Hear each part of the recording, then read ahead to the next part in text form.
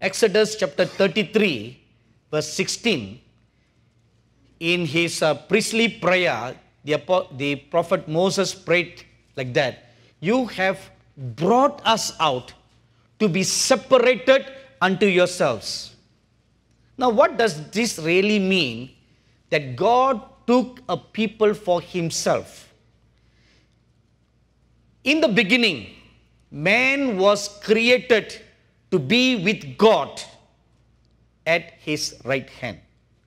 You know, the very purpose that God created us was to fill the void left by Lucifer.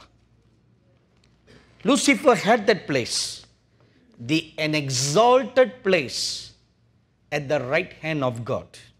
Now, this was way before the incarnation of the Son of God. This was way before, eons of times. So he was at that exalted place.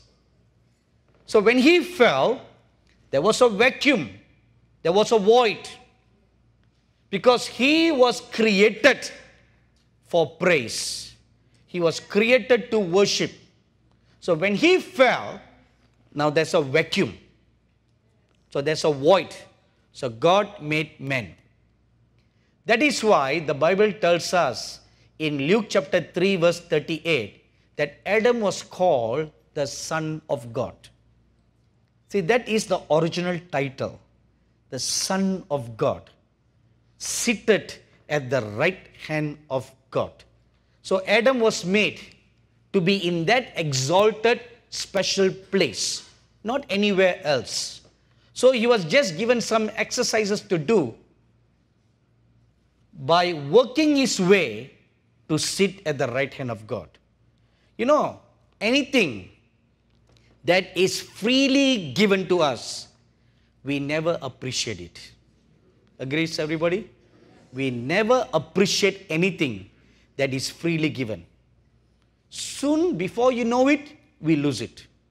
But when you work for it, when you slot, you sweat, that thing that you earn after that becomes very precious to you.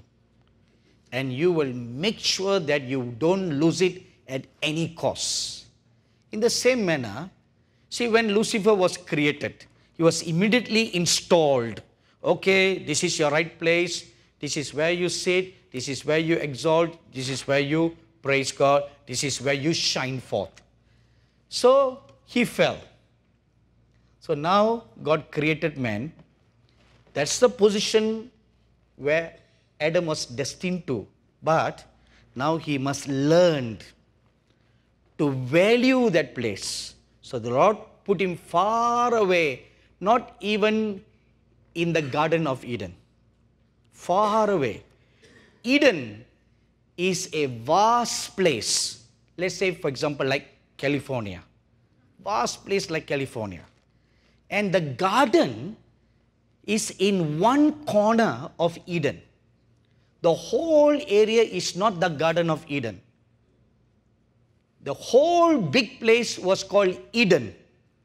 But in the eastern part, on the farthest end of Eden, was a garden.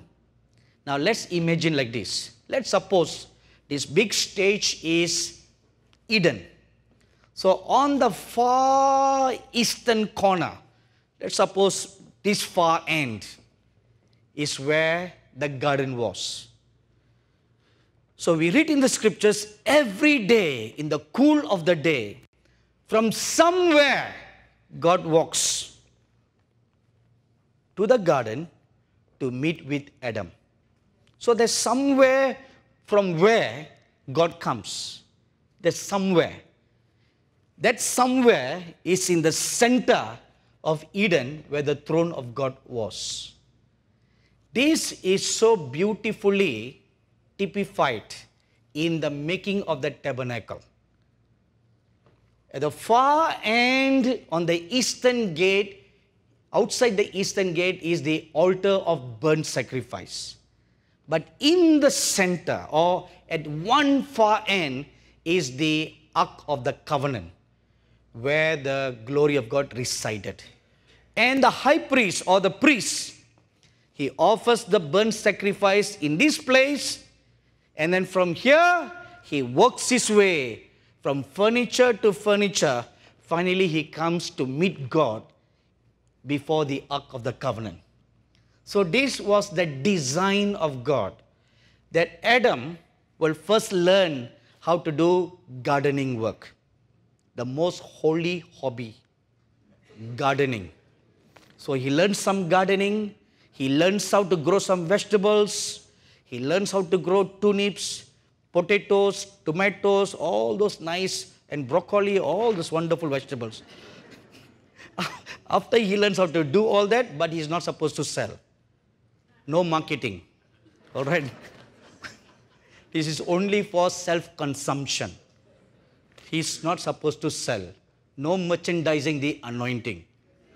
Amen. So, he freely receives, he's supposed to freely give to all the animals who come to eat. They are all vegetarians, you know. Yes, the lion, the cows, the tigers, every one of them were vegans. Okay?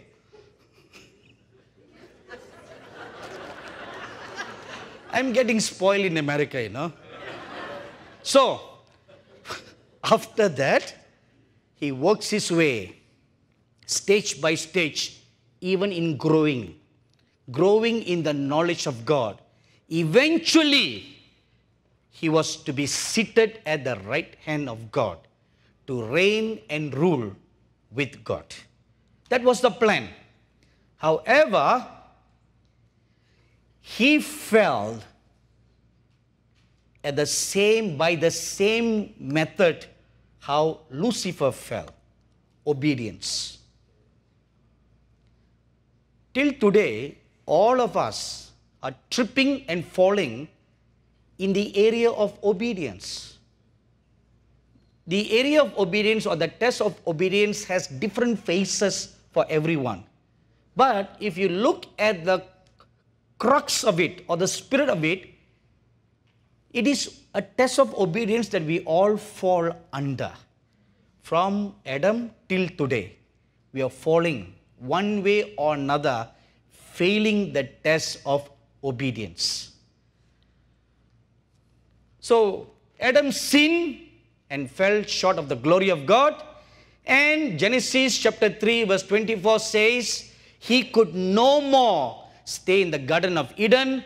So therefore God chased him out of Eden. Chased him out to go wherever he wants to go. But he is God's son.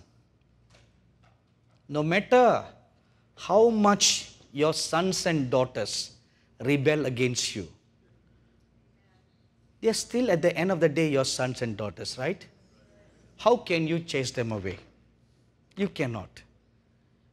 You know, I think it was in the year 93 or 95.